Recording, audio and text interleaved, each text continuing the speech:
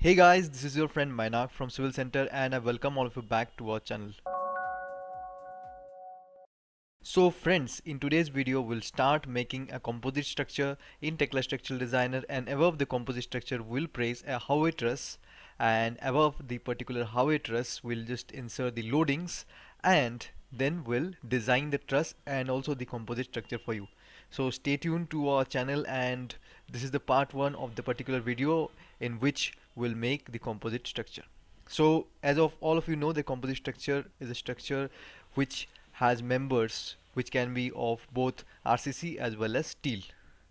So let's start making it. First of all, we need to define the construction levels in Tekla Structural Designer. We can define a level below as the foundation level. Let's give it TOF, and we'll give the level spacing, let's say 4 feet or 1 minus 1.2 meters, and this will be our plinth level, and we'll go and insert a level above it.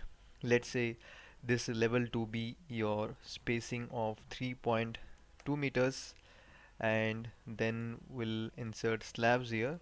Let's say slab thickness of 150 mm. So this is basically the G, and let us make it as G plus 1, and in this particular floor we'll keep as your top of steel or the steel decks, and in these two floors we can provide the RCC slab. So we'll just click on OK, and after that we'll go to the structure base, and here we can define some grids. Let us draw some grid lines here. Let us select the quantity of 4 meters, let's say 4 meters, and then enter. And then after that we can just take a parallel grid line here. So we'll basically be modeling a 4 into 4 room. So we'll give it a distance of 4 meters again, and then we can select this to join the particular grid lines. So when we join the particular grid lines, you can also see that in the 3D view. This is the grid line which has been ready. Now we can place our columns. So while selecting your steel columns, you can select any sizes of the sections which are given. These sections are as per the Indian codes. You can select as per the codes of the country in which we are going to provide it. So this is basically section of IS SC 250. As you can see here, you can select any section from here.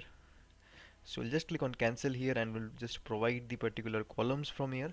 So since this is the base of the plinth level, we can also provide the beams. Similarly, you can just change the grade of the beams, and you can also change the type of the columns. This is the section of the column which we are taking currently, IS MB 350. So we have taken it, and after that we'll go to the next level also, that is our first slab level. We'll go there, and there also we'll provide our beams. So after providing beams, we'll quickly just insert slabs over it. So as you can see, our composite structure, we have columns made of your particular steel, beams made of steel, and the slab here is of your RCC member. So the next thing which we can do is we can provide the truss, so which we'll do in the next video. So stay tuned to our channel and hope you'd like this series. We have launched for you a complete recorded course on G+3 building design using Tekla Structural Designer, in which all the aspects of your planning, structural design, and making the final structural drawing sheet will be covered. And in this course we'll also include 2 live demonstrations and 2 doubt clearing sessions for you. So what are you waiting for? Hurry up, and you can contact the number which has been given here, and also you can register using the link which has been given in the description.